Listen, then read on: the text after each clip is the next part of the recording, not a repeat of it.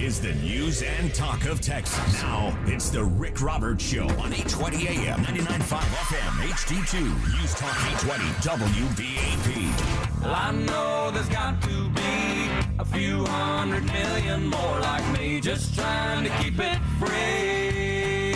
Yeah. Rick Roberts starts right now.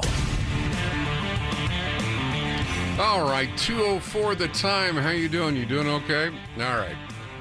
Whatever you do, try to catch the last hour of the show today. I've got a guest that I've had on before. You've probably seen him on Sean's show or Fox News or all over the place. But we're going to try and hash out this black, white, black thing. Every day there's a story of racism, real or perceived. So we're going to try and hash this out. And this all stemmed from this remember the young girl that called first thing on the, oh gosh, what's her name? Morgan Roof, Dylan Roof, the guy that killed 9 black parishioners in church. His sister was arrested at her high school with a knife and marijuana and, I don't know, pepper spray and something else. And it wasn't so much that, I don't know what kind of knife it was, but it was the threats and all the stuff she said on social media. And my question is, had Dylan Roof posted that kind of stuff, would we have taken a second look? Most of the stuff I can't even say over the air, but you remember her, right, Lee? I do. She was from South Lake. Yeah. We're gonna talk to a guest about this and try to hash this thing out. It is Friday, and of course, through the week, I know it's very, very difficult to get in on the talk lines. That is not lost on me, and so every once in a while, we try to make up for that. If there was something we did during the week, you tried to get in on and couldn't get in on the talk line, or simply just didn't have time. Today is your day. All right. Well, just about anything will go in the first couple of hours. I got some things I want to do, but 1-800-288-WBAP, 1-800-288-9227. And of course, we broadcast out of Dallas-Fort Worth every day, Monday through Friday from 2 to 5 Central Time.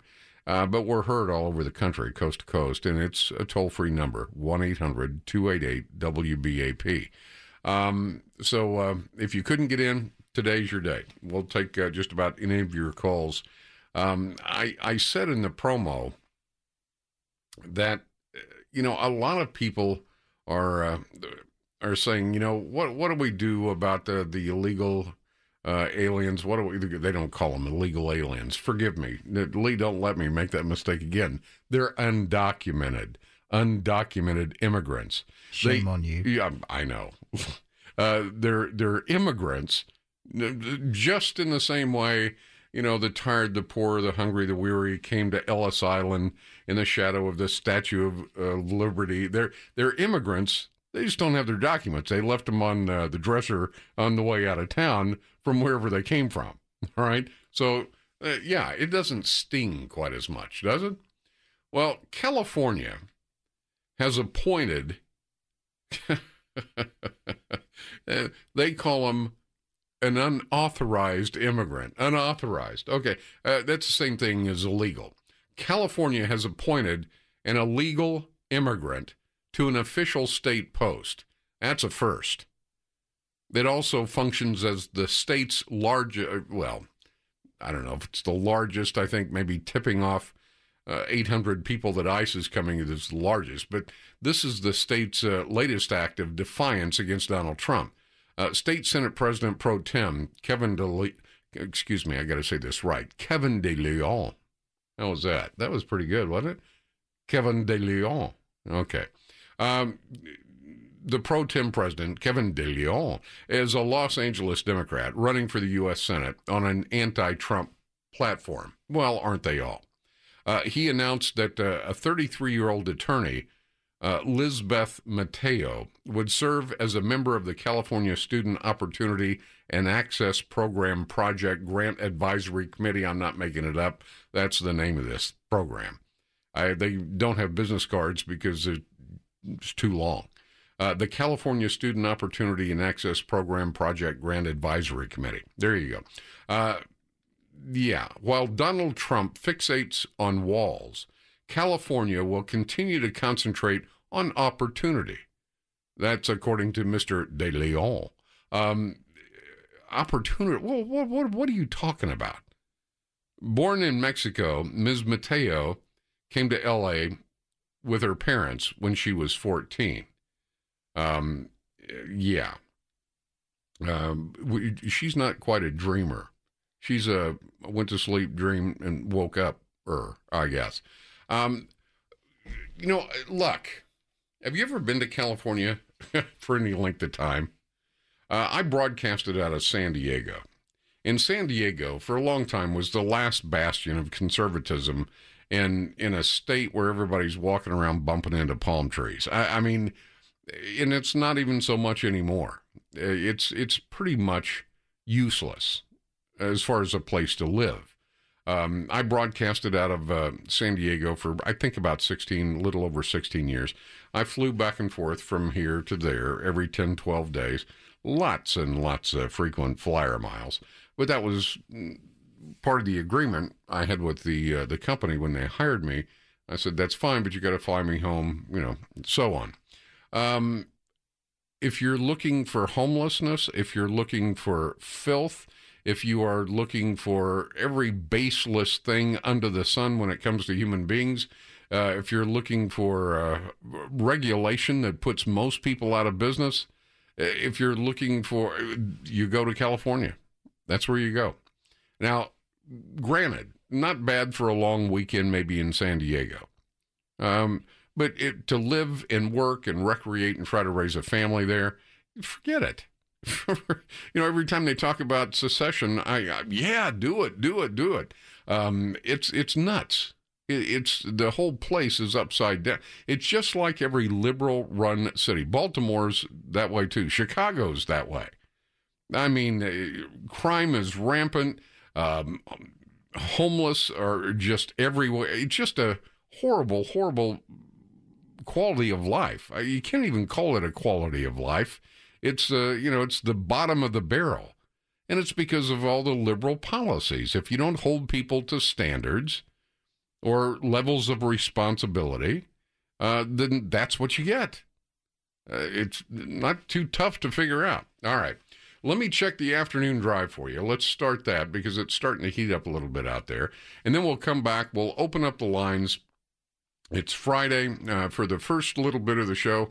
If you didn't get a chance to get in through the week, if you didn't have your voice heard on a specific topic, well, every once in a while we try to make up for that because I do realize it's kind of tough to get in. So here we go. 1-800-288-WBAP, 1-800-288-9227. I got something else to say about that dirty A word. Do you know what word I'm talking about, Lee? The A word? Yes. Which word would that be? Amnesty. Yeah, there you go. Yeah, start the Go-Go's. All right, your call, straight ahead. All right, 16 minutes after the hour. I'm Rick Roberts. This is the Court of Public Opinion. Your voice on the issues of the day, your opinion. And every once in a while, we try to do this because it's very difficult to get in through the week on the talk lines. I get that. So we'll let you take the show in just about any direction you would like. 1-800-288-WBAP, 1-800-288-9227. Let's go to Sweetwater. Talk to Sean. Sean, how you doing? I'm doing good, Rick. How are you doing? I'm doing well. Hey, I wanted to ask you, I've heard Sean Hannity from time to time talk about how Hillary was exonerated before even investigated and whatnot, and I guess it was just to keep her in the race. But what do you think would have happened with the country if she had been, removed from the presidential race because of that? Okay, what would have... Okay, I'm not clear on your question, Sean. Forgive me. What... Well, you know how, everybody pitched a royal fit when President Trump won. Right. They didn't necessarily pitch a royal fit when Hillary cheated Bernie Sanders right. out of his deal. But if they would have removed Hillary from the race because of this scandal, if they would have charged her with a crime, right? Then what do you think the outrage and the uproar would have been?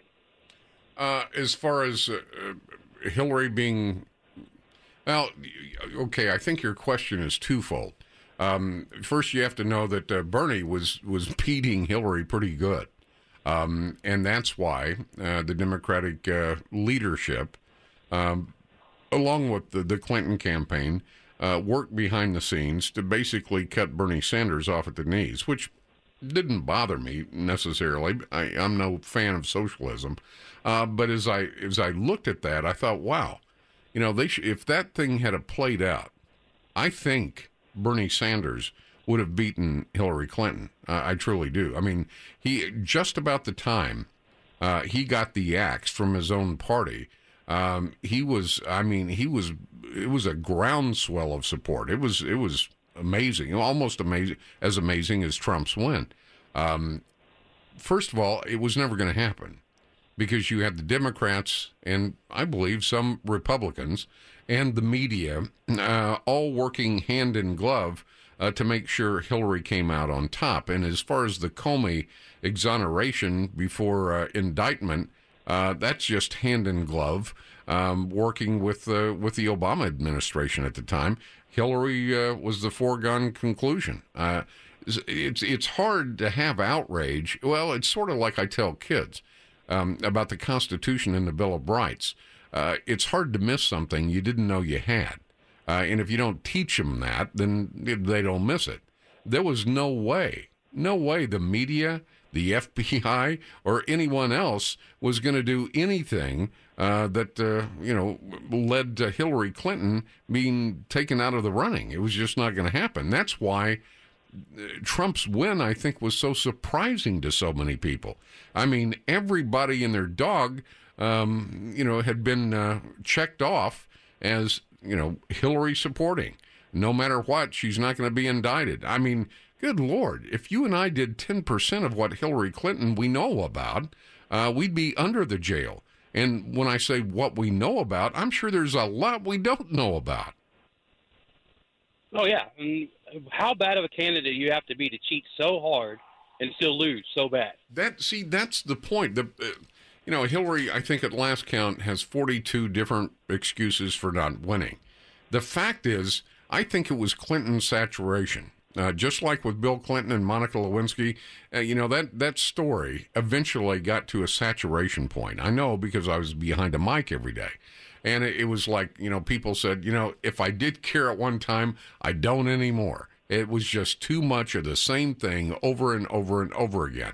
I think there was Clinton saturation by virtue of her name, Hillary saturation. We had heard nobody trusted her, not even people in her own party. People, some of the worst stories that came out about Hillary came out from people she worked with. She was just a bad candidate. But you're right. To lose after cheating as badly as she did tells you she was a flawed candidate from day one. Yeah, that's good. I'm glad I didn't vote for her. Yeah, well, nobody trusts her. The people in her own party, in her own campaign, didn't trust her. Every time someone gets close to a Clinton, something bad happens. There's a scandal. And she's always the Teflon mom. It just slides right off as far as any, legal recourse or legal responsibility. But when it comes to a politician, she is a pathetic shadow of her former self. She's never, ever going to be what she once was in the arena of politics. She's just, she took it too far. Well, she didn't really do anything in the arena of politics other than just follow her name. Well, she the Clinton Foundation and Benghazi and Fast and Furious. I mean, good Lord, we could spend the rest of the show just going through the things she's been involved with. It's, the private email server, and a lot of people said, I don't care about that. I have email. Well, yes, you do. But you don't have a government email system in your basement. I mean, the way she gets away with things, quite honestly, Sean, is because they are so convoluted. The things that she was involved with, were so convoluted and spread in so many different areas, involved so many people. You would have to take, a full newspaper just to explain it, then decide whether she's guilty or not. I mean, she's a pro at that. Well, yeah, but they're talking about a new special counsel to investigate all this stuff. All it's going to be doing is a waste of time because she ain't going to get popped for nothing. It's exactly. Hillary Clinton is never going to be donning an orange jumpsuit. It's never going to happen. It's just like this Russia investigation. I said at some point, okay, it's taken a year. You found no collusion other than there's a lot of muddy water where Russia and the Clinton Foundation are concerned. And why would, they be in bed together unless someone was selling off access? At this point, nobody cares. They just want her to go away. And, I said the other day, how much time, money, and resources have we spent in chasing ghosts under the bed in this Russia investigation? I just got it today. It's here someplace. In the first 2 months of the Russia investigation, they spent $7 million. And it went on for a year. I don't need a calculator to figure that one out. The American taxpayer got screwed on this deal, big time. That's I don't know about you, but that's a lousy return for your investment. First 2 months of the Russia investigation cost $7 million. It went on for a year. The results were exactly what the Republicans said they were. Nada. A big zero. All right. Sean, I appreciate the call. We'll take your calls in just about any direction today. 1-800-288-WBAP, 1-800-288-9227. We'll step aside very, very quickly, bring you up to speed on the very latest news with Eric Bushman. We'll also check your afternoon drive if you're trying to get out of town, and back with your calls. I'm Rick Roberts, News Talk 820 WBAP.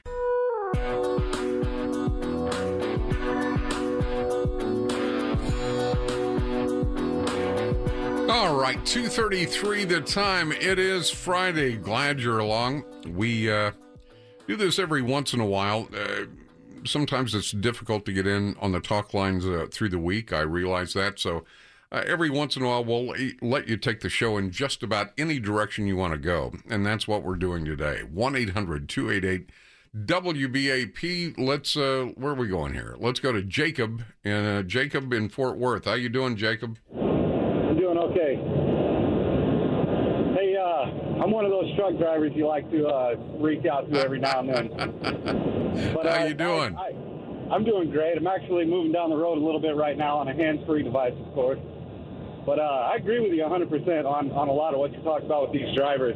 I try to stay in the right lane and keep it moving at a decent flow, but I'm looking at a guy right now in the hammer-down lane creating that moving wall.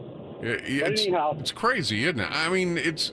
I know it's something everybody likes to gripe about, but for some reason, people say, well, the drivers in California are nuts. Yeah, they are, but they don't hold a candle to Dallas traffic. I mean, they just don't. Yeah. But anyhow, on another note, I wanted to talk to the school violence and things like that. On that note, I think that the responsibility of raising the kids is solely going to be at home, and I'll touch base on that because I lived in all right, okay, go. You're cutting out on me there, Jacob. You live where? I lived in Texas. I was born in Texas, and then at about 3 years old, my parents split up, and then around 6 or 7, we kind of raising those questions of who is my mom, where is she at, what did she do? We found her. We moved over there. That was a chaotic situation and exposed to a lot of things I shouldn't have been exposed to. Ultimately, one Christmas, my dad came out there and found out, well, he's taking us home all of a sudden. Well, I came back to the school district here, kind of a different kid. I really didn't have a social group. I really didn't have any friends, didn't have much, and I was really, really had a chip on my shoulder. A lot of that backfired in my face. I had a principal that took snippets and stuff at me. She even said one day, and this echoes in my head every time I hear a school shooting, is I was walking through, because I was the youngest of 3 boys, and I had some hand-me-down clothes from my brother. So they were real baggy on me. Well, she told me I look like a bag of potatoes and I have the potential of being the next shooter based on the way that my haircut was. And that was her words. Now, wow. The reason why I say it all goes back to home is my dad inherited that issue of me where I was at. And he constantly stayed with us, plugged into us, and believe it or not, he was conservative. He took us hunting, he took us fishing, but he never really left us out. So it all comes back to him, a single father. He worked for the utility company, probably some 70 hours a week, but he still managed to keep us on the ground. And ultimately, I ended up joining the military. I got out in 2016, went in 06, got tons of college credits. This Class A CDL is just a piece of the grander picture that, I'm working on, but you can't say that the school is the issue. You can't say that, students and this, that, and the other are what influenced this. Wholeheartedly, it comes back to one great man, and that's my dad. It very well could have been me if I didn't have any structure at the house. So. You know what? You're probably right, Jacob. I mean, it's first of all, I thank you for the service, and I mean that sincerely if you know anything about the show. But ultimately, it's the parents. I'm sorry, I said it yesterday. There's no way that my son could have a sawed-off barrel of a rifle and fuse cord in his bedroom just laying on his bed without me knowing about it. I'm sorry, if you're going to have it, it's somebody emailed this to me yesterday or the day before, and it's so ironic because I've been saying this for 20 years in this business. I've been a television and radio talk show host for the better part of 25 years, and I've probably said this for the last 20 years. You have to demonstrate some proficiency and get a license to drive a car, certainly to fly a plane. If you're in the trades, you have to demonstrate proficiency before you can do certain things via OSHA. I mean, just about everything you have to have a license for or demonstrate some proficiency in, but you can be the biggest mind-numbed idiot wrapped in a moron and spit kids out like a Pez dispenser. Okay, well, who's raising those kids? And not everybody is an idiot. They just don't know how to parent. I hear, well, the schools need... Stop that.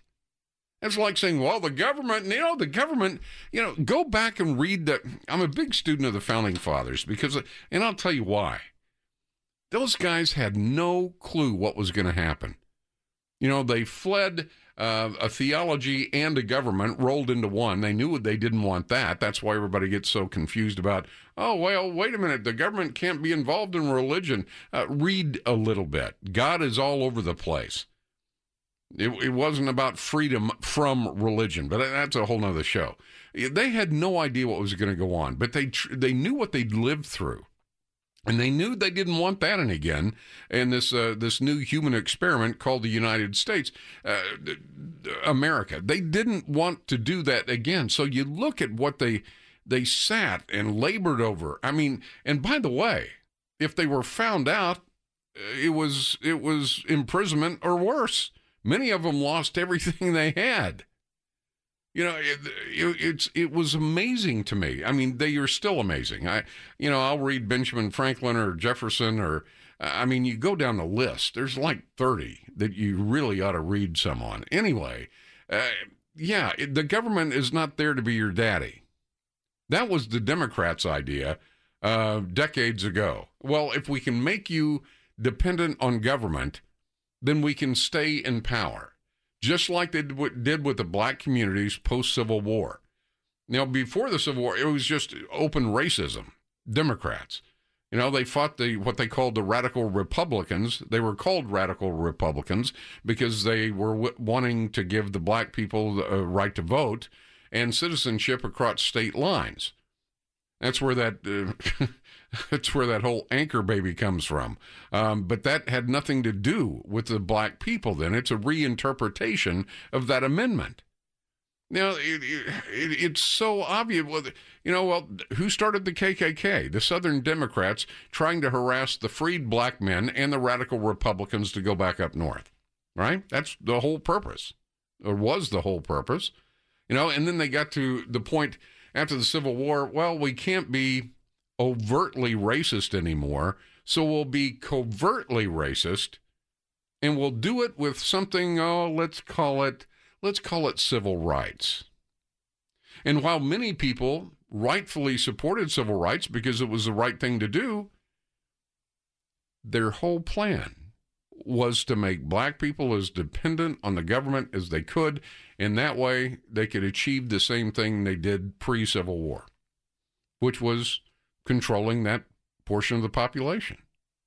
And when LBJ signed the, 64 or 65 Civil Rights Bill, everybody, this is our leader in civil rights. What did he say? He said, I'll have those N-words voting for Democrats for the next 200 years. Yeah, do a little reading before you jump to a conclusion. All right, I know. Let's check your afternoon drive. Right back with your calls. All right, 2:46 the time. Welcome to Court of Public Opinion, the Rick Roberts Show. Every once in a while we do this to give you a chance to kind of catch up. If you couldn't get in on the talk lines through the week, you can take the show in just about any direction you pick the topic. Let's go to Guy in Fort Worth. Guy, thank you for waiting. How you doing, Guy? I'm doing very well, Mr. Roberts. It's good to speak with my political priest again. Thank you. We live in the day and age. A while back, you had a segment about what offends you, and right. I wanted to rehash that. Sure. Me being conservative, I'm virtually unoffendable, but we live in a day and time of the hyphenated American, and I'm just wondering, when does America get to be a country where you're from? Well, what do you mean by that? When did it get to be a country where you're from? Right. Meaning we have these commercials on TV that talk about test your DNA, see where you're from. Oh yeah. And we have the hyphenated American, Mexican American, African American, New Zealand American, and in some cases Texan American. And for those of you about to call me a hypocrite, that was a joke. No, I those commercials, you just hit on one of my pet peeves. I just found out I'm 187th Native American. I want to know my roots. And I'm thinking to myself, what difference does it make? What's in your DNA? I mean, unless it's a medical procedure, who cares? Exactly. And how is that determined? Yeah. I mean, I think it's a big wool being pulled over people's eyes to say, well, you know what? I got my results back, and I'm 32% Irish and 18% Italian. And I don't understand that. And I just wish that we could truly say that we are Americans and remove the hyphen. Punch it away into oblivion. Great point, Guy. And here's what happened. One point in time, it didn't matter that you were 32nd this or that or the other thing, or I think somewhere in my genealogy, people go nuts over that stuff too. I guess as a hobby, it's okay. But what happened was liberalism ran amok, and one galvanized voice is very, very tough to control. Very tough to control. I mean, if you look out over a sea of voters, and they're all Americans. They may differ on political party, but they are all Americans at the end of the day. That's very tough. But if you divide and conquer, and divisions come in many ways, not just political, but ancestral, all kinds of ways. This whole thing about, well, I'm African American. Most people I talk to say they're black. I don't know. Yeah. They never were from Africa, or some were. I've got a good friend whose parents own paper mills in South Africa. He sounds like he's from England. But aside from the accent, Everybody in America should be Americans. When you start breaking down across ethnic lines and ancestral differences, that's all political ploys. Those are all ways to separate people. Saul Alinsky comes to mind. Absolutely, Saul Alinsky. Absolutely. Guy, very good call. I appreciate it. Don't be a stranger. Carol in Burleson. Carol, thank you for waiting. How you doing, Carol? I'm doing just great, Rick. I'm glad to get in to talk to you and share what I know. Okay. Okay. My daughter is involved with the education system. She's a consultant, and through her, I'm learning things. And I don't think you guys were aware of that in Texas. Well, first of all, in Austin, there's a school safety center. Right. And she does some training of police officers that work in the schools. So in Texas, we have school resource officers, and they all carry guns. And like at the Burleson Centennial, the police car sits right out front. I think that's a big deterrent to having some kid come in and start shooting at the school. Well, there's actually a National Association for School Resource Officers, and I think that's fine. I think given the climate we're in right now, I would like to see uniformed police officers in schools for the hours of operation until the dust starts to settle on this, because people are trying to keep it alive. Here's what's happening: the Democrats are manipulating and orchestrating these walkouts, these marches. You never hear any solutions coming out of this. You only hear "government help me," "government save me." Well, that's exactly what the government's been after for the last 25 years, is to raise up generations of people that don't look to the city or the county or their own neighborhoods, but instead look to the government for help. The government can't keep you safe in a school. No, I think this is a bit of a deterrent, and the officers that are in these schools are in uniform, and they do carry their guns. And something I learned today is she was telling me that in Dallas ISD has their own police department and has a separate chief of police than the Dallas City Police. And I didn't know that, so I didn't know if you guys knew that or not. Yeah, school resource officers are fine, and I support them. But in this situation, in the climate we're in right now, at least in the short term, I think uniformed police officers, well, first of all, Dallas needs to hire about 800 more officers. And then on top of that, start paying them something where they don't have to move to get a living wage. After we do that, maybe we can put a uniformed police officer inside schools, from 8 to 3 or whatever it happens to be. I think the school resource officers, that's great. That's good. I don't know as much about the training as I do about police officers because I have family members that are in law enforcement. Hey, anything that could help, Carol, anything, I'm supportive of.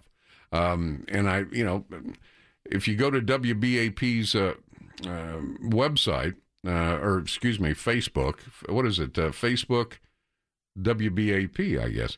And you scroll about halfway down, you'll see hashtag put God in prayer back in schools. I think for any long-term fix, you're going to have to bring back responsibility for action.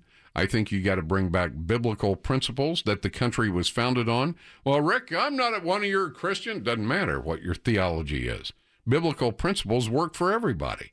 It doesn't matter whether you're a Jew or a Catholic or a Hindu or Muslim. Biblical principles work for every theology, period.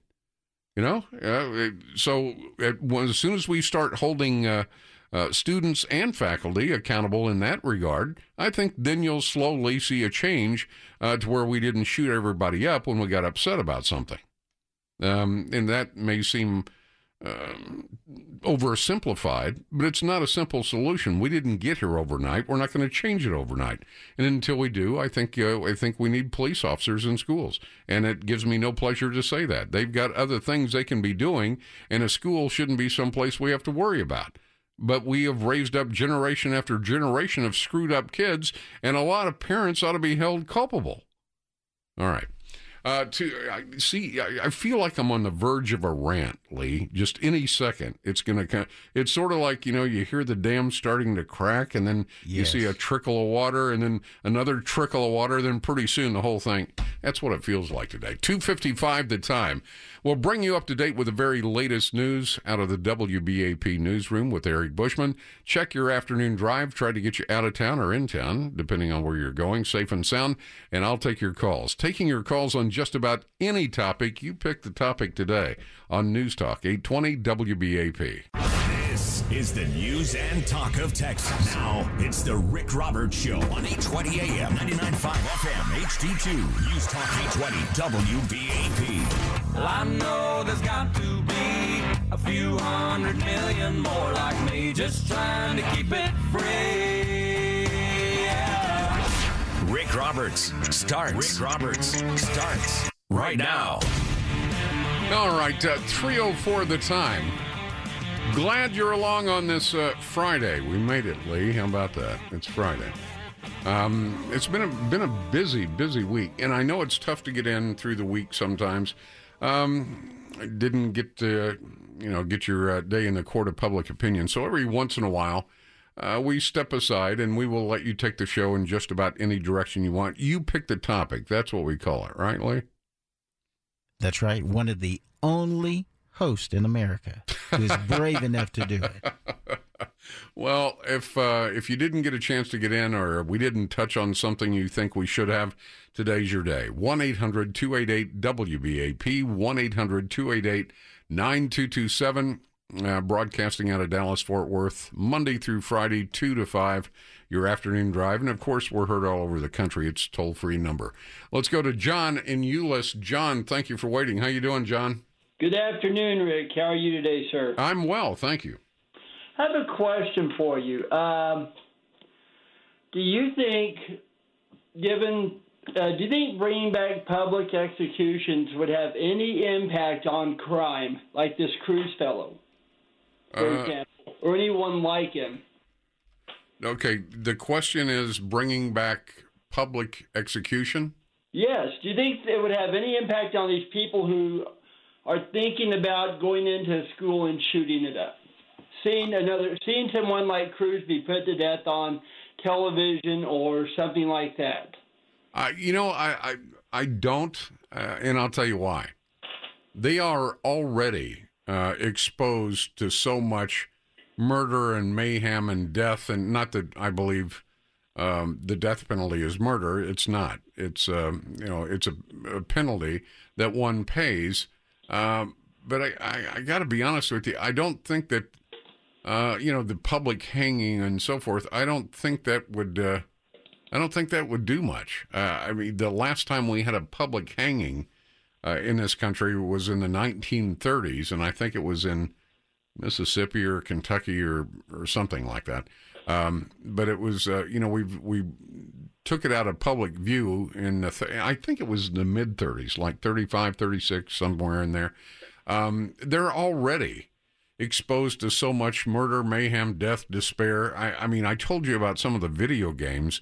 There is actually a video game that's called School Shooting, and you operating the controls can walk in a school and just start shooting people. I mean, look, when we say too much exposure to too many things, I'm not saying that alone causes this.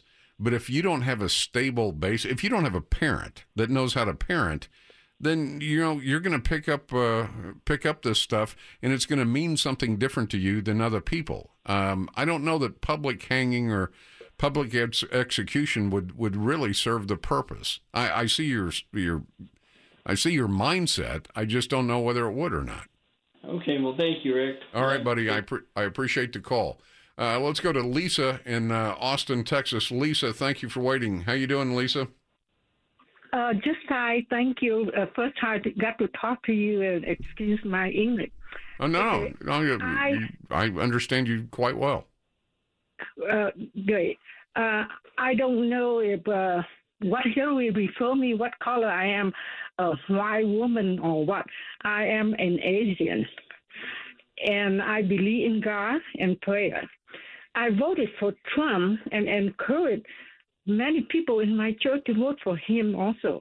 And I have a lot of white American friends and white men, they own vote because of the policy. Trump used to support the Democrats and abortion, but he turned to pro-life and run on the Republican ticket. Right. I consider him as the prodigal son. You know the story. Oh, sure, yeah. So there.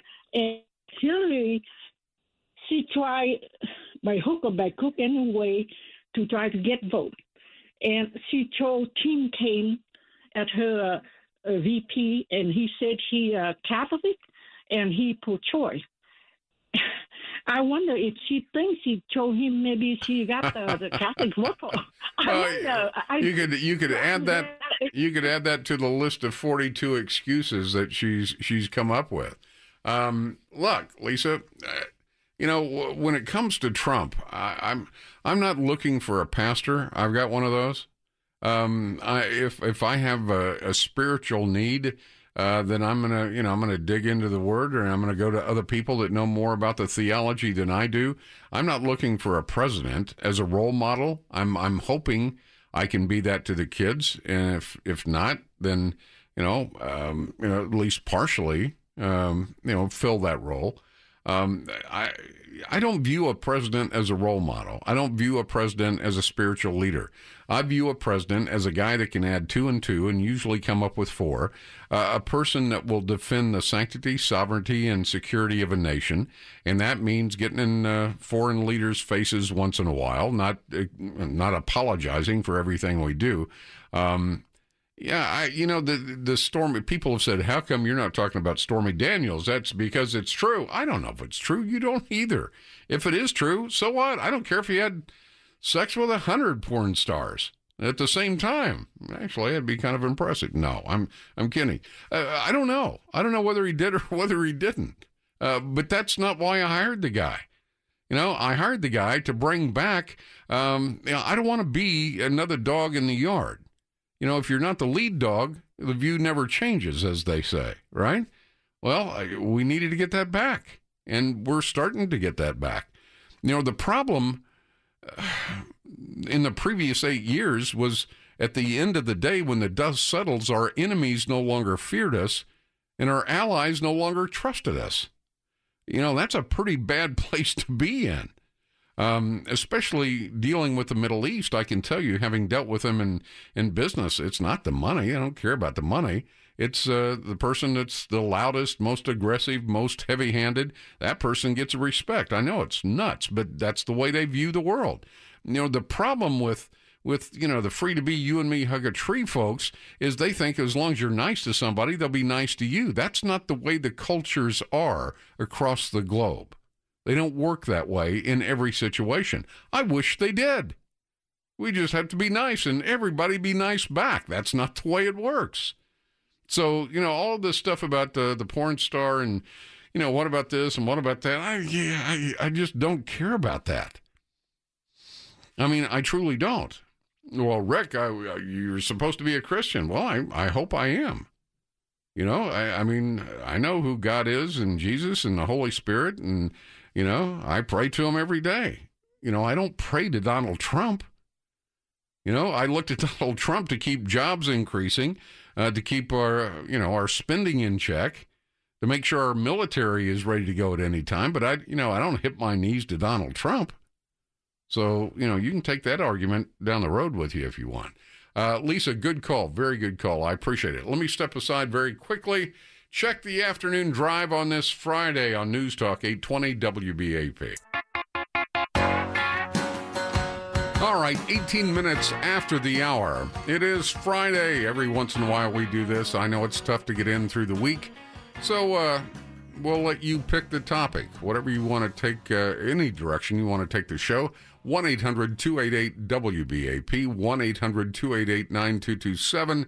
Of course, broadcasting out of Dallas-Fort Worth, but heard across the country. It's a toll-free number. Let's go to Mac in Mineola. Mac, thanks for waiting. How you doing?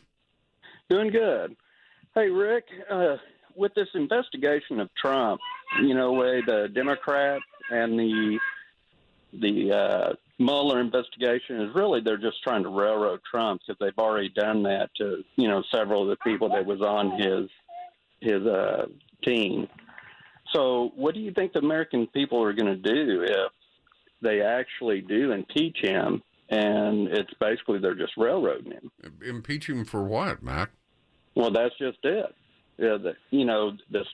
All they have to do is try and find something in his business or, just anything. Well, kind of like what they did with, I can't think of the guy's name that was on Trump's team, but they got him for some kind of financing thing.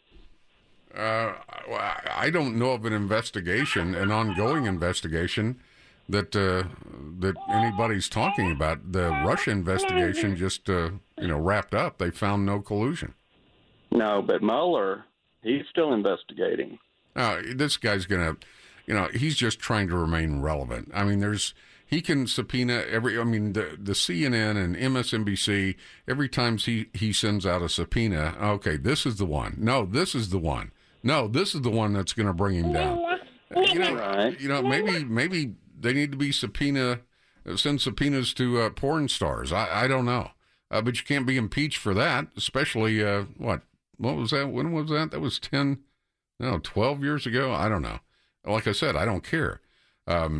Mueller, I think, is starting to become yesterday's news.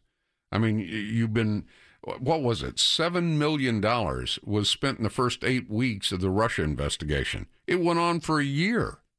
At some point, the constituency, that's us, you and me, Mac, we've got to say, okay, that's enough. If you're the Democrats in D.C., that's enough of taxpayer dollars chasing ghosts around the room. Yeah, I can't imagine. I can't imagine what the price tag on that Russia investigation was now that it's wrapped up. And what we find, the only collusion we found was possible collusion between the Clinton Foundation and Russia. I mean, why else would they be giving that kind of money? I mean, you know why, I know why, it doesn't matter why. Hillary Clinton's never going to be donning a orange jumpsuit. It's never going to happen. And she's not going to be a cellmate of somebody named Ethel. It's just not going to happen. She is truly the Teflon mom. The Mueller there's been an investigation or 2 or 3 or 10 since the guy was elected. He's still standing. The only good thing about everyone being critical of him is he's out there in broad daylight. It's the best place to hide if you're hiding. Let's get Mac. Good call. I appreciate it. Sounds like you got your hands full there with the boss. Let's go to Donald in Ardmore, Oklahoma. I know it well. How you doing, Donald? I'm doing well, Mr. Roberts, and you? I'm doing okay. My son played ball for the Plainview Indians, I think. I live 2 miles west of Plainview School. Good school. How you doing? I'm not going to keep you long, sir. I'm doing well. The statue deal is just kind of quieting down a little bit, but you might get a chuckle out of this. Bill Clinton needs to change his middle name, Jefferson. Needs to do away with it. Sheila Jackson Lee, the congresswoman from Houston, needs to get rid of her 2 names. That needs to go.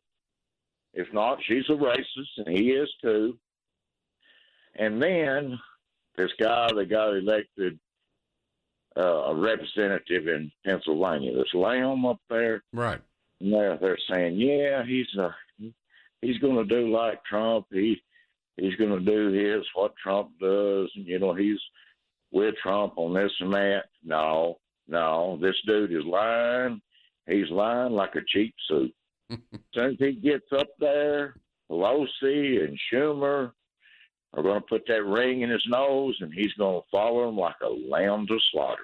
Well, Donald, you know what? I mean, it's only been a year ago that Republicans were firmly seated and in total control, and now it's quite possible that Pelosi could be leader of the pack here pretty soon. if we lose the House. It never ceases to amaze me. You know, and I've said it time immemorial. I'm a conservative. I'm an independent. I left the Republican Party when Bush turned his back on the conservative base and tried to cast his net for another voting bloc. That's where a lot of these other groups came from. Especially the Tea Party.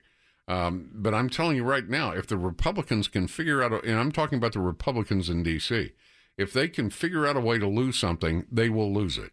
It's the craziest thing I've ever seen. You know, you got control of both houses, the White House, and a record number of governorships, and now it's quite possible you could lose part of that. How do you lose that? How does that work? Is everybody up there working to feather their own political nest so they can leave like, I've even blocked out his name from Nevada, Harry Reid. I mean, is that what's going on? I mean, how do you just lose something that you have that's so important? Because they're working for themselves and not for us. That's why. That's how it works. All right. Let's check the very latest news with Eric Bushman in the WBAP newsroom. Check your afternoon drive on this Friday, and then back to your calls as promised on News Talk 820 WBAP.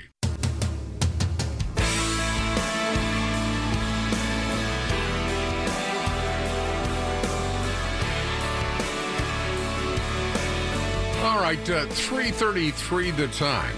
Welcome to Court of Public Opinion.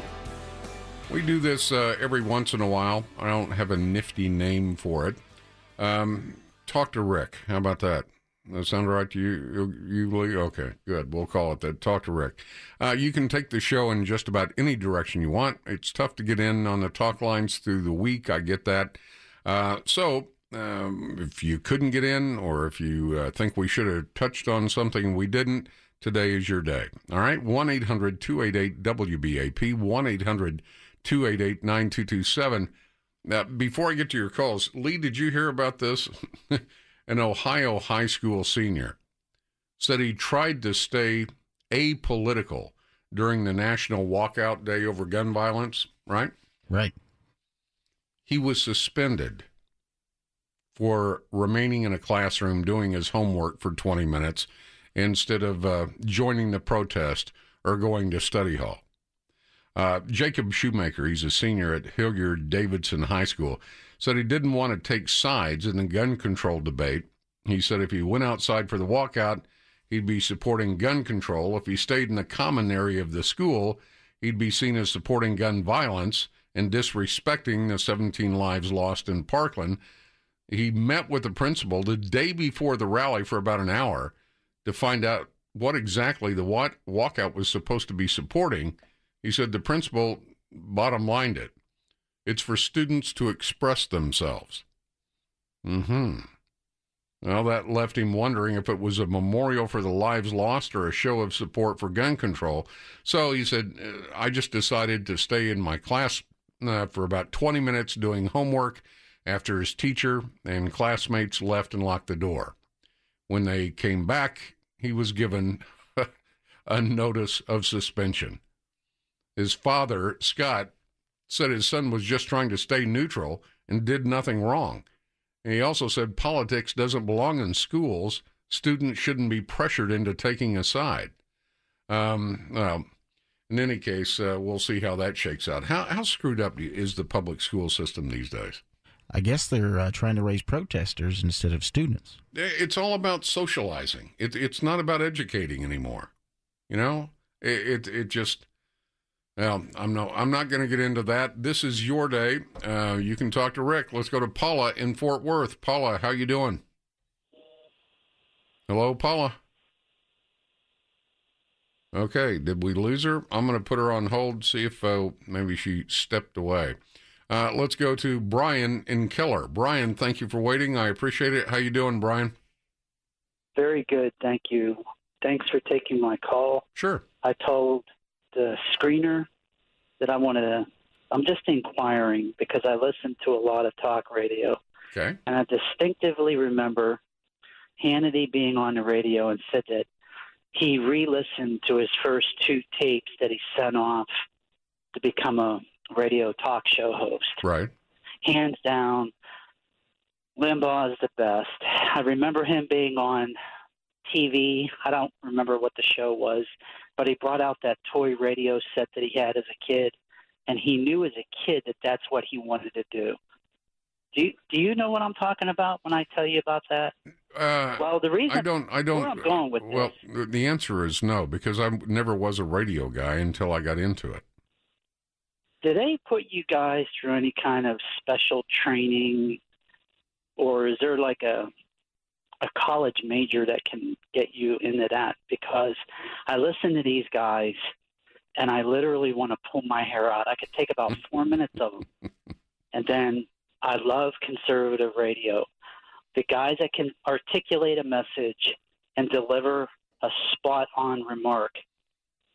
But when they go like and you know, at the fourth they need to either take a Toastmasters course in order to public speak without saying you know. Okay. Well, let me tell you how this works, Brian. The guy that the and the it's and I'm sure I do it too. I don't like the sound of my voice, so I don't listen to it. I probably, gosh, I'm trying to think when it was, maybe 10, 15 years ago, I listened to my first show tape. It was horrible. It's a wonder I ever made a living in this job. It's the and the and the person that probably is more well known in this business for that than anybody else is Bill O'Reilly, because he has we all have verbal crutches. I do. Everybody that talks on the radio has a verbal crutch, and it's because we talk behind a microphone. There's not supposed to be any dead air. Excuse me. Try it sometime. Just put a pencil up in front of you and say, okay, I'm going to talk nonstop, no dead air for 3 hours. And, of course, you have news and you have some other elements. Bill O'Reilly, when he says, I'll tell you what. Okay, Bill, stop. Just tell me. That's his verbal crutch. And what that is, and we all do it, it's giving your thought time to catch up with your speaking. We all do it. It's impossible to listen to anybody that doesn't do it at some point. It's and some days are better than others when everything's running, just all cylinders are popping and your brain is working with your voice and it's almost seamless. And then there are other days when you can't seem to line the two things up together. That's where I used to coach a lot of people. And is there a college course? Not really. These broadcasting schools, they used to be pretty prevalent, 10, 15, 20 years ago. I've never met anybody in this business that ever got a job based on a broadcasting school. I mean, there's not that much to teach, especially for the spoken word format. Whether it's music format or some other format, it depends on what you want. You're either interesting, you care about what you talk about, you vet the stories, you find different angles. It's like as long as you go through the front door every day, that's going to get pretty boring. So you got to come in through the window, down the chimney, whatever it is, different angles on different topics. But there is no course that I'm aware of where you can do that. And, that goes back to, back in the day, 20 years ago, 25 years ago, radio stations had the time, money, and resources to what they called grow your own. That was a guy that would come in and work nights. He'd start in a small market and then go to a medium market, and his talent would progress, hopefully, until a big market. There is no course that I can tell you. Like I used to tell these guys, they would script. They'd have 5 legal pads full of stuff. I go, well, do you talk to your neighbor that way? No. Well, you're talking to people. You're not giving a presentation. That's a totally different dynamic. When you're doing public speaking, talking to an audience. Nobody is grammatically correct 100% of the time. I get emails all the day. It's whom, not who. It's this, it's that. Look, if you understand what I'm saying, that's all I'm going for. I assume if you're looking for a degree in English, you'll go to somebody that's qualified to do that for you. If I can get my thought conveyed, that's bottom line. That's all I'm trying to do. But everybody has verbal crutches. Everybody does. And you can hear, I started in talk radio hitting 38 states, Canada, and Mexico at KOA. So I didn't have the luxury of spending time in a small market. I had to learn how to do local radio at KCMO in Kansas City. And then from there to Dallas at another station, and then for 16 years in Southern California in San Diego. So, I've been extremely fortunate. In this business, they say you're really not in the business unless you've worked at least, half a dozen places. And that's about what I've had, Denver, Kansas City, Dallas, California, then back to Dallas. So if you're wanting to be a talk show host, the only advice I would give you is stay informed. Try to, what you see in the headline is not necessarily the story. The real story is not until about 3 or 4 paragraphs down. And you have to be very, very careful about your content, because usually it's written with a bias. We're all biased. But you have to check that out. You have to, as far as your presentation, that's got to be uniquely you. You can, I want to be another Rush Limbaugh. I want to be another Sean. I want to be, yeah, you know who that is. All those guys are unique unto themselves, right? You've got to be the same way. Bill O'Reilly and I used to go round and round all the time when he was a liberal. What was it, Day and Date or some news magazine show he used to be on before he became a conservative. And, he didn't like the fact I was reading sex offenders' names on the air.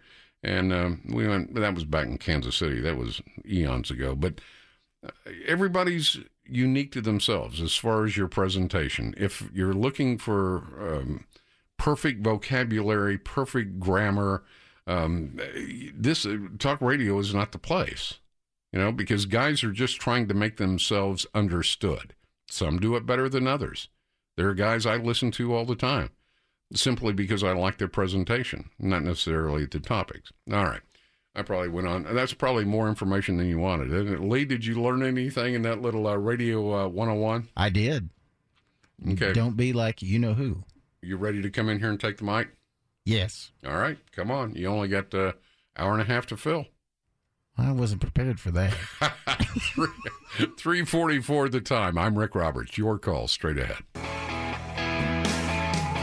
All right, 3:48 the time. I'm Rick Roberts. This is News Talk, 820 WBAP. Glad you're along. It is Talk to Rick Day, I guess, for lack of a better name. I know it's very tough to get in through the week sometimes, and sometimes you feel we should have touched on something we didn't. That's what these days are for. We'll take your call on just about anything. 1-800-288-WBAP, 1-800-288-9227. This is Steve. Steve, thanks for waiting. I appreciate it. How you doing, Steve? Okay, are you talking to me? Hello? Yes. Hello? Okay. Yeah, I wanted to talk about one thing when I called, and somebody's made a comment while I was on hold that I'd like to touch on. First of all, one of my pet peeves is legal non-immigrants, people here on student visas, people here on work visas, business visas. The legal term for them is alien. Right. The only immigrants here are on an immigrant visa. I'm not going to dignify the presence of somebody who decided to break the law to be here with the term immigrant. They're aliens. They're illegal aliens as opposed to the legal ones. You can search on the terms, IRS tax rates for aliens based on visa type. Well, illegal aliens don't have a valid visa, so they're not immigrants at all. But they also are not undocumented. They have fraudulent documents. So every time they sign an I-9 form and present supporting documents saying they can legally work in this country, they commit 2 felonies. I don't know anybody who goes to jail for that. They don't prosecute that. California is clearly violating the law. by appointing this illegal alien to a statewide position. Right. They know she's illegal. They're appointing her. That is a violation of federal law. I want to, if the Trump administration, if the DOJ doesn't prosecute anybody for this, then I'm going to have to conclude they're complicit in it. Because the IRS is complicit in it. They will not tell you when somebody is using your Social Security information. The Social Security Administration will not tell you either, even though they know who it is. So they've been aiding and abetting illegal aliens for years. Well, the Department of Justice has filed 2 lawsuits against California. I don't have them in front of me, so I can't give you the particulars. But I know at least one of the lawsuits has to do with tipping off illegals that ICE is on the way. I mean, that's a short way of saying, they maneuvered everything at an arm's length to try and stay away from it, but they got sued nonetheless. What he is talking about, what Steve is talking about, California, for the first time, has appointed what they call an unauthorized immigrant. You like that name, Steve? Unauthorized immigrant. I love that name. I love that name, Rick. Excuse me. Are you authorized? No, I'm an unauthorized. I want to know, she came here when she was 14. She went to law school, became an attorney. You could do all that, but you couldn't get your citizenship in that length of time? Yeah, I know. That's ridiculous. Well, what I'm saying is criminal charges, because we're talking about criminal violations. If you knowingly hire an illegal alien, that's a criminal violation. Other employers can go to jail for that. Yep. And they're not doing it. And then, number 2, I'm probably more cynical than you are. I think if the Democrats have the numbers, they'll impeach Trump just for the crime of impeaching Trump or being Trump, because the left has been criminalizing political differences for years. Tom DeLay, what is that public integrity unit in Boston? Yeah.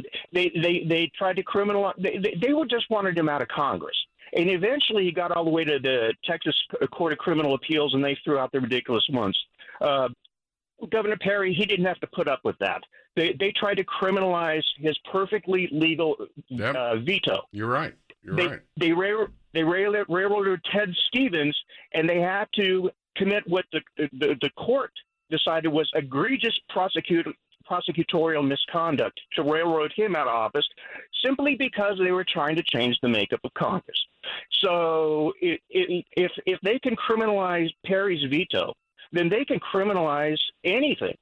And they don't even need to criminalize what Donald Trump did to get him out of office, because impeachment is a political act. If they have the numbers, if they have the power, they'll just go ahead and do it.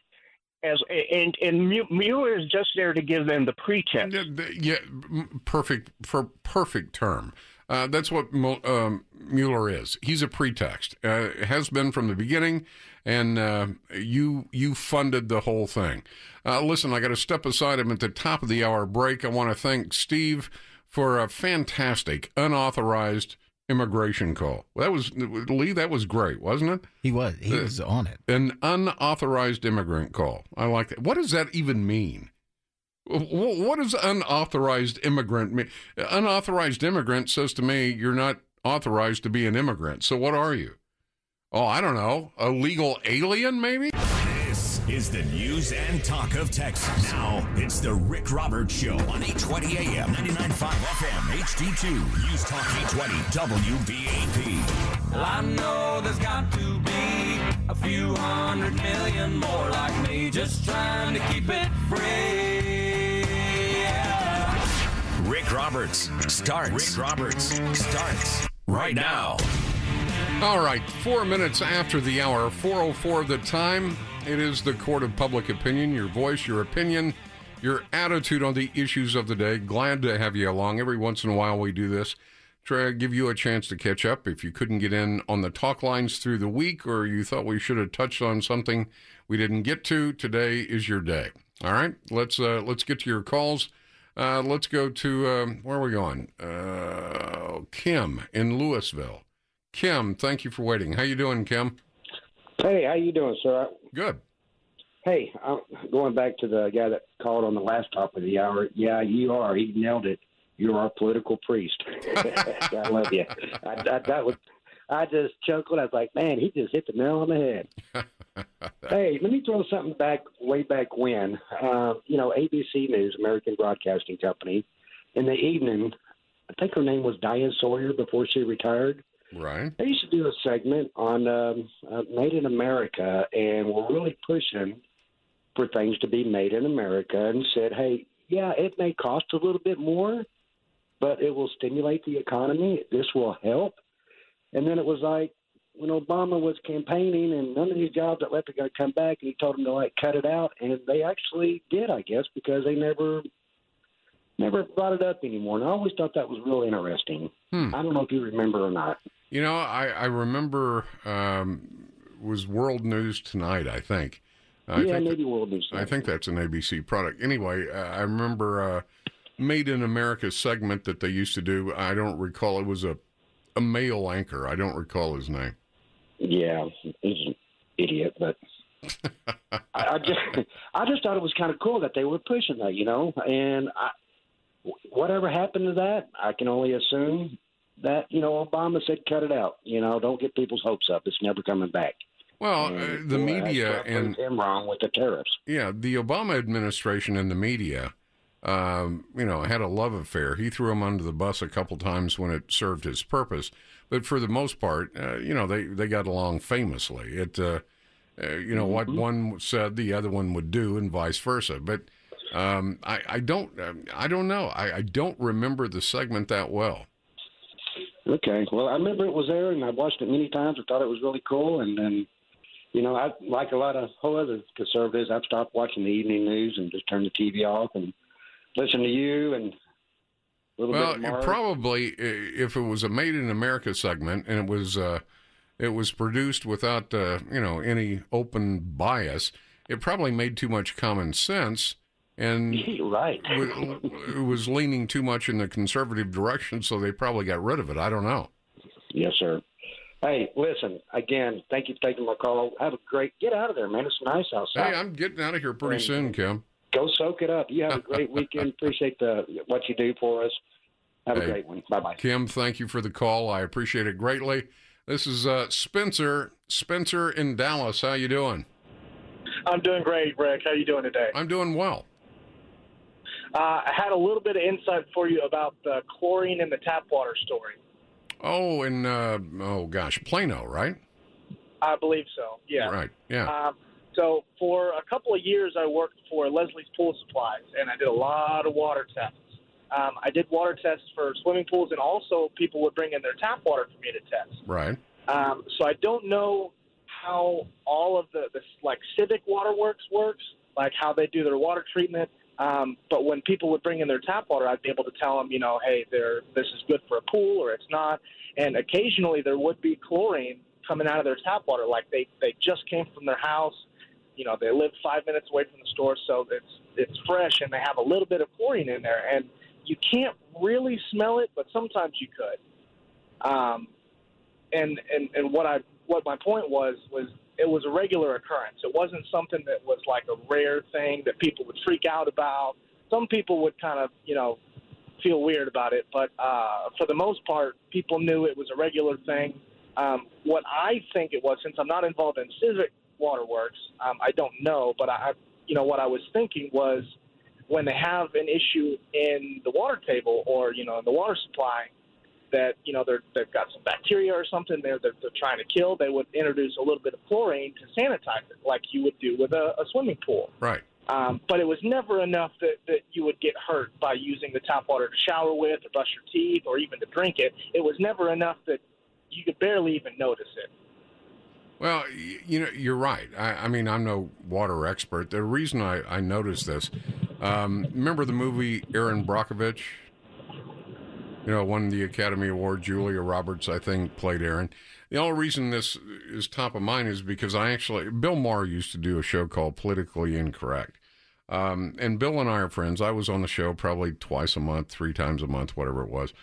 Bill and I don't agree on anything politically. But I did a show with Aaron Brockovich. He would be himself and 4 guests. And, one time it was Aaron Brockovich and, guy used to play Archie Bunker and just different people like that. And Carol O'Connor, right, yeah.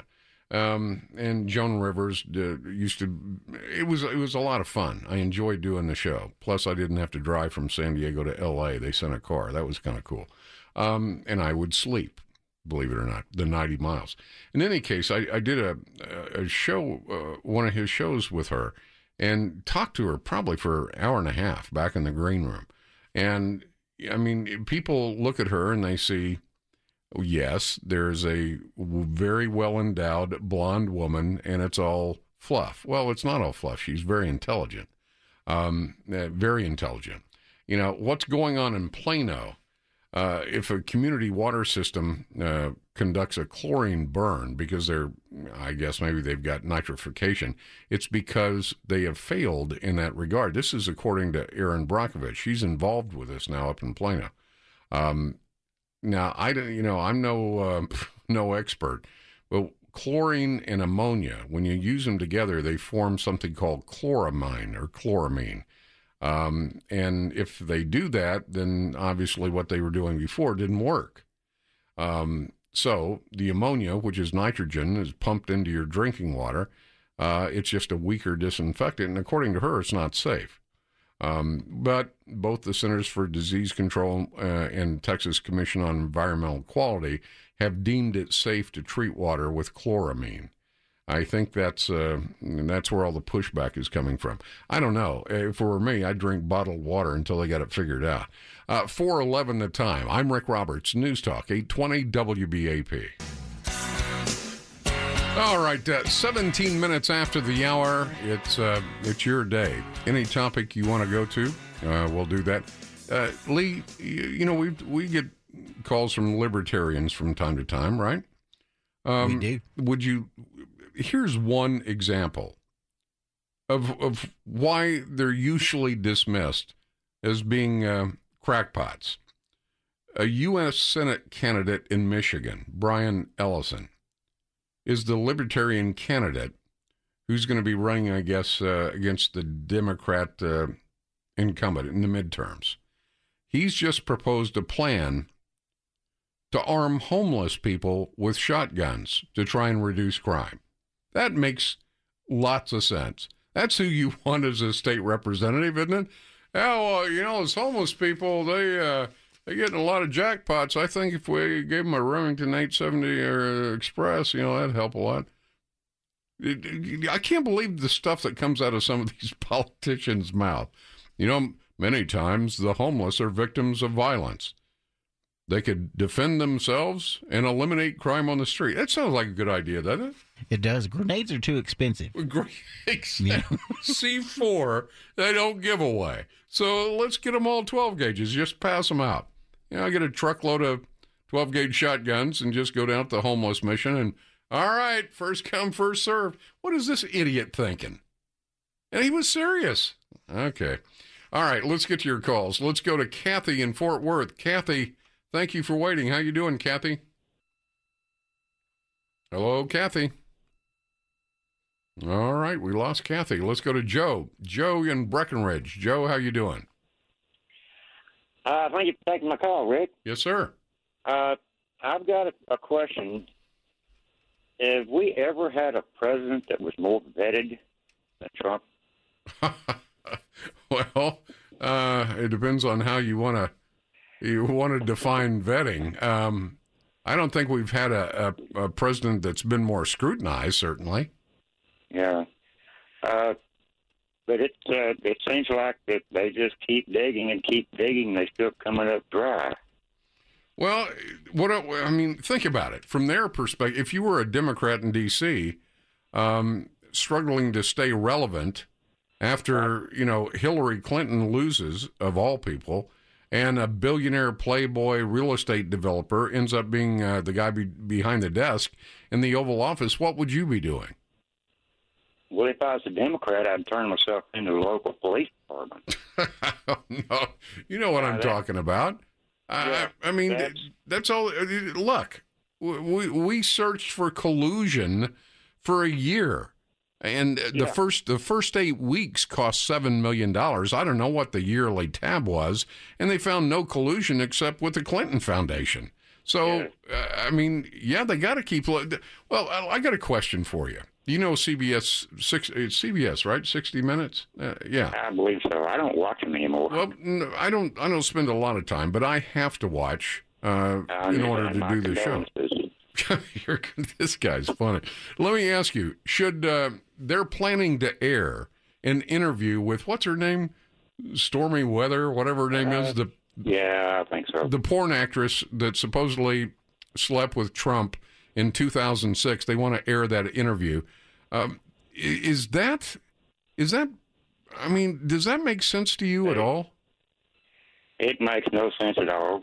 They're just trying to find something. They're coming up bone dry everywhere they go. Yeah, to me, I mean, look, after the fact, we learned a lot more. JFK got around quite a bit. Marilyn Monroe and the whole thing.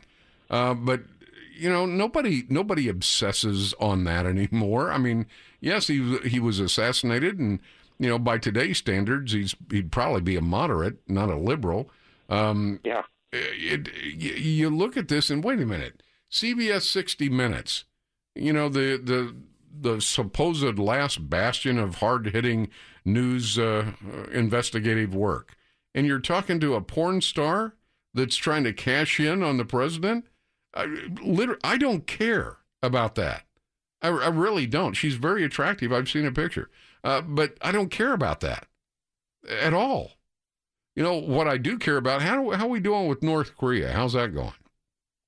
Is that going pretty good? How are we doing on the sanctions with Russia? Where are we at on that? Well, wait a minute, Rick. 60 Minutes has the porn star that slept with Trump. Oh, well, let's forget all this other nonsense. Let's go right to that. You know, look, everybody, look, I'll say it. You know, I support the guy because he's president and he's not Hillary Clinton. You know, we dodged a bullet on that. But everybody knows the guy was a dog at one time. Well, Rick, how can you say that? Well, he was. He was. But, you know, maybe he's changed his ways. It appears so. You know, I can't look in the heart and minds of men. But at the end of the day, as long as he's getting rid of as many of those Obama failed policies as he can and keeping Americans working and stop being a doormat to the rest of the world and building back up the military, that's fine with me. That's why I hire a president, you know? Now, if my preacher admits, well, yeah, I got to tell you, you know, last week I had a bunch of porn stars over at the house, I'd probably find a new pastor. But, I mean, forget the thing of Trump. I don't get this. I could never vote for Trump because he had sex with a porn star. What in the world does that got to do with running a country? You know, I'm not, just because I vote for somebody doesn't mean I have to hang out with them and bring them to dinner, does it? And you know it's going to be a very hard-hitting interview when they bring in Anderson Cooper. Oh, it's, you know, Anderson Cooper, I tell you what. He's the Walter Cronkite of our time. Good Lord. Anderson Cooper. All right, 4:24 the time. This is your day. You can take the show in any direction. By the way, where are my manners? Thank you, Joe. I appreciate the call very, very much. 1-800-288-WBAP, 1-800-288-9227. Anywhere you happen to be, it's a toll-free call. This is the day you get to pick the topic. If you couldn't get in on the talk lines through the week, or maybe I didn't touch on something you thought I should have, whatever the case, today's your day. We'll check the very latest news, find out what's going on with, Eric Bushman in the WBAP newsroom. Also, we need to check that afternoon drive. A lot of you are trying to get out of town or just get into town. Either way, we're going to try to get you around the hot spot safe and sound. I'm Rick Roberts with you every day, Monday through Friday from 2 to 5 on News Talk 820 WBAP.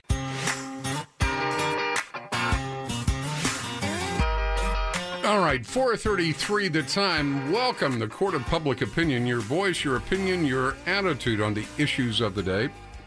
Friday edition. You can take the topic just any direction you want. If you had trouble getting in on the talk lines through the week, we give you another chance to try and touch base on whatever it was you wanted to talk about.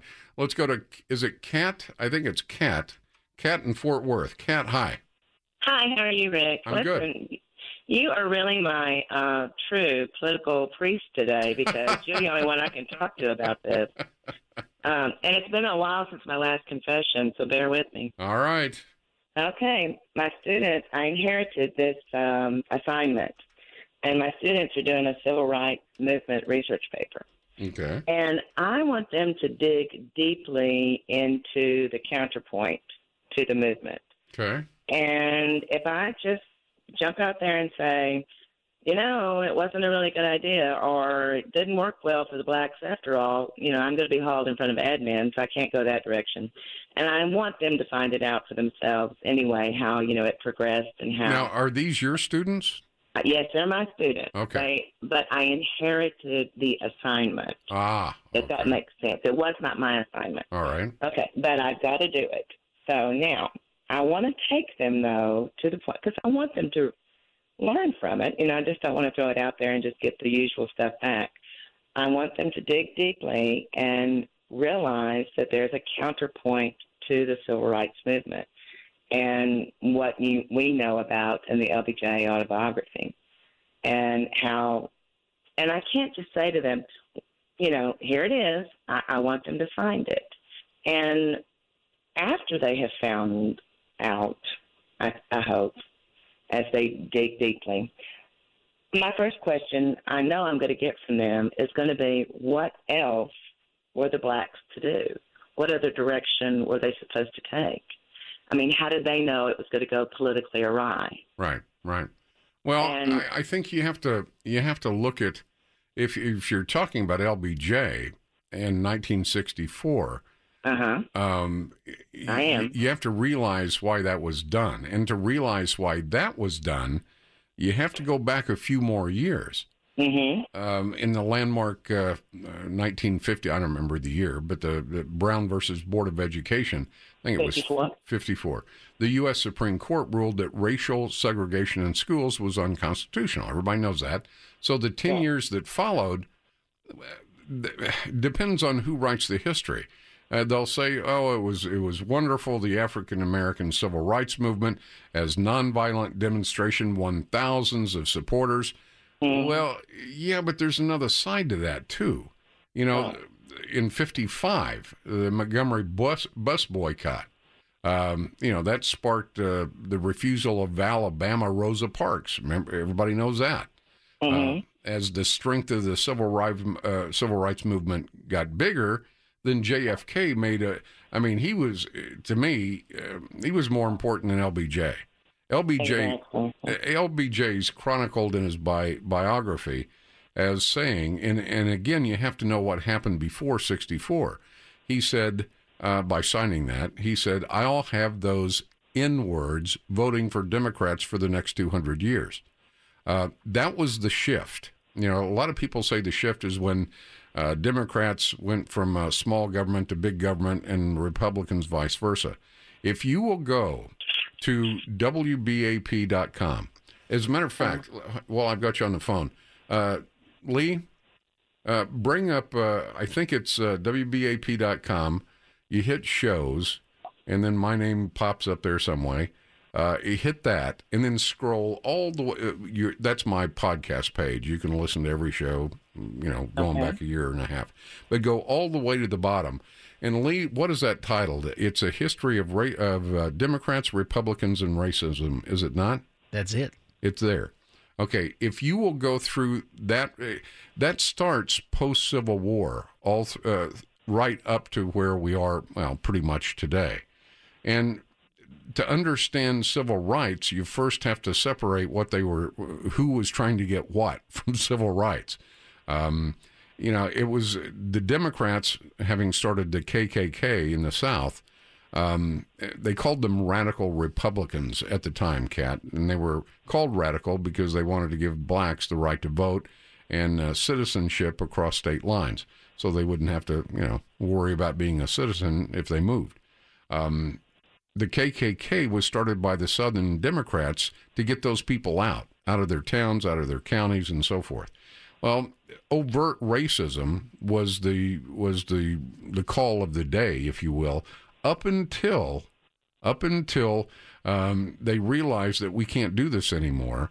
So they shifted, and they went to covert racism. And the idea was, politically, if we can make them totally dependent on government, the end result will be the same. We can control that constituency and get them to vote for us every time. As I said, LBJ even said it when he signed that bill. Either you love him for signing the bill or you hate him for why he did it. I'll have those N-words voting for Democrats for 200 years. Well, was that truly a civil rights action? I submit that it probably wasn't until JFK came along and legitimized it. Okay. You have been such a great help. Thank you so much. All right. Go to WBAP, go to shows, and hit Rick Roberts, scroll all the way to the bottom. If they will just read that. I'll make it be part of the assignment. If they'll just read that, I think it will turn their head around a little bit. Well, I'm not looking to sway people one way or the other. I just want them to know the truth. Well, that's it. That's the same thing I'm doing. Okay. I don't want them to. Yeah, I want them to just know there's something else out there, and you've done it. All right. Well, Kat, there you go. I'll meet you in the teacher's lounge. I'll make coffee. Hey, you bet. Bye-bye. Thanks, Kat. I appreciate the call very much. Let's go to Dwayne in Fort Worth. Dwayne, thanks for waiting. I appreciate it. How you doing, Dwayne? Okay. Did we lose Dwayne? All right. We got calls dropping left and right today for some reason. Ralph in Frisco. Ralph, thanks for waiting. How you doing, Ralph? I'm doing just fine. Got a question for you. People were talking about Trump. I want you to remember this. We didn't hire him for what he did. We hired him for what he's going to do. So what he did with some woman, I don't care. As long as it wasn't in my family. The other, and the next thing, my next thing is this. Why doesn't they're talking about increasing the military? Right. Why doesn't somebody contact Governor Abbott, since it's a National Guard, have him go to the general and say, create a job, shall we say, a MOS, military operative skill, right, of a, shall we say, drone pilot. Have them go down close to the border, maybe a quarter-mile back, fly drones in the air with infrared camera. You can see anybody coming in at night instead of having the patrols down there. We do have I can't speak for the Texas part of the border, right. but California has they use drones all the time for that very purpose, and they seem to work pretty well. That's exactly my point. Why don't we do that and just instead of having the the patrolmen down there monitoring the border, have the patrolmen sitting around. I'm not saying sitting around, but have them in strategic places, and the drone will say, okay, they're coming across at this place, they're coming across at that place with a camera because somebody's flying it. He can look and see exactly where they are and say, okay, they're at such and such a point, such and such a point, such and such a point, right, and dispatch them there. So instead of them having to sit there and wait and possibly catch somebody, they'll be catching them every single time. And then when they do catch them, instead of saying, okay, we're going to release you, no, just make it to where if you get caught, it's an automatic 5 years, regardless of where. It's an automatic 5 years, and we have a whole bunch of military posts that have been closed. Open them up as shall we say, a prison. Open them up. You will stay there 5 years, no contact to anybody. Since you ran we can't contact home. Well, you ran away from home anyway, so you didn't want to stay in contact with them. Have them do 5 years, regardless. 5 years hard labor, and what we can have them do, we can have them build, shall we say, you can put blocks together like Lego blocks and build a tunnel. And we can have them build, shall we say, some type of a subway system and put it in Texas. You can have the walls 5 feet thick. It can be done by Go ahead. No, you're coming up with a lot of different ideas that make sense. And, hopefully this administration takes a look at it. First, we had to have an administration that realized we had a border. Because it's been at least 9 years, if you get my drift, since anyone in Washington would say, yeah, we have a border. It probably makes sense. Like every other country on this little blue-green marble bouncing around the sun, they have a definitive border. They control it. They protect it. We had to have somebody that would at least acknowledge that first, and now we do. Good call. I appreciate it very much, Ralph. I got a call that came in just a moment ago. When did blacks get the right to vote? Wasn't it in the 1950s? No. I think you're confused with the Voting Rights Act of 1965. That act was signed into law in 65 by Lyndon Johnson. It outlawed the discriminatory voting practices that a lot of the southern states had after the Civil War. They'd give literary tests. In other words, you had to be so smart to vote, right? Literacy, that word doesn't sound right to my ear, but it is. They would give literacy tests. That's what I'm trying to say. Say it, Lee. Say it one time. I can't. Literacy. Yeah, that's the word to get hung up on right there. Yeah, hang on. Literacy test as a prerequisite to voting. The 15th Amendment to the United States Constitution, adopted in 1870, that gave blacks the right to vote. Somebody was listening to the previous caller about civil rights, and two different things. 15th Amendment. You couldn't deny someone the right to vote by any state because of race, color, previous condition of servitude, I think is the way it's worded. In other words, if they were a slave, they could vote. The August of 1965, that was the Voting Rights Act. But no, blacks have had the vote since 1870. All right, at 4:45 the time, if I get the literacy correct in that. You ever say a word and it just doesn't sound right? I knew I wasn't saying it right. Can you vote? No, I didn't pass the test. No. All right, 4:50 the time. Now that we've all passed the literacy test, good Lord, was that a train wreck or what? You get a word and you get stuck and you just dig yourself deeper, right? I was thinking about that person that called in and wanted to know when blacks had the right to vote. It was 1870, just for the record. When American Indians, I only know this because I had to do a study on something, but American Indians didn't get the right to vote until 1924. And even then, Congress, I forget what it's called, maybe I never knew, but it was a Citizenship Act for American Indians. They passed that, which then gave them the right to vote in 1924. But because the states determined who had the right to vote, it was governed by state law at the time.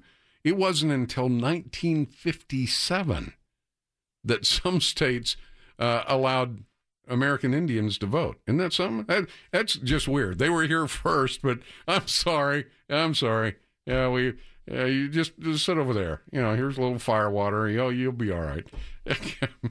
Are you okay in there, Lee? I can just see your head going up and down. Here, play these cards real quick. Yeah, exactly. Before you know it, we're going to have a slot machine on every corner. All right, let's go to Michael in Denton. Michael, thanks for waiting. How you doing, Michael? Hello, Michael. I'm there. I'm here, too. Excellent. Thank you for allowing me to take the witness stand at the Court of Public Opinion before the weekend recess. You bet. I wanted to call about Erin Brockovich and the bomb throwing that she's doing here in North Texas in typical liberal environmental fashion. The facts are used very loosely. What is happening is perfectly safe and perfectly normal. There was not a mistake made.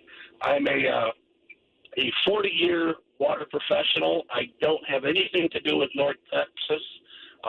municipal water districts, so, it's not an inside call. It just irritates me when outsiders come in and agitate these kind of things. Oh, yeah. Well, first of all, when Julia Roberts plays you in an Academy Award-winning film, you're going to get some attention.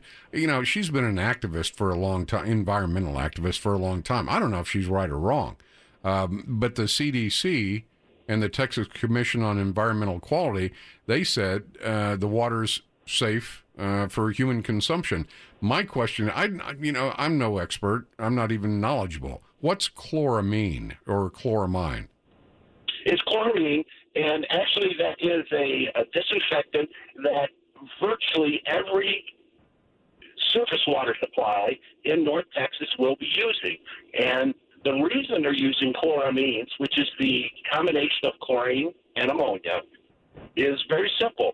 We used to use just chlorine by itself, and that creates a class of chemicals that have some known carcinogens. They're called either trihalomethanes, we're getting very technical here, or haloacetic acid. So to get away from those, the preferred disinfectant is chloramines. So we're trying to solve one problem, and she's claiming that we're doing something that's either illegal or unsafe. No, I got you. So chlorine and ammonia, when they're used together, that makes up chloramine, right? It does, and it's much less likely to form with some precursors that you find in surface waters to form these other chemicals that I mentioned, where there are some known carcinogens there, the trihalomethanes or the haloacetic acid. Okay, let me ask you that. I'm almost out of time. I got like 30 seconds. Do they pump ammonia, which is nitrogen? Do they pump that into the drinking water?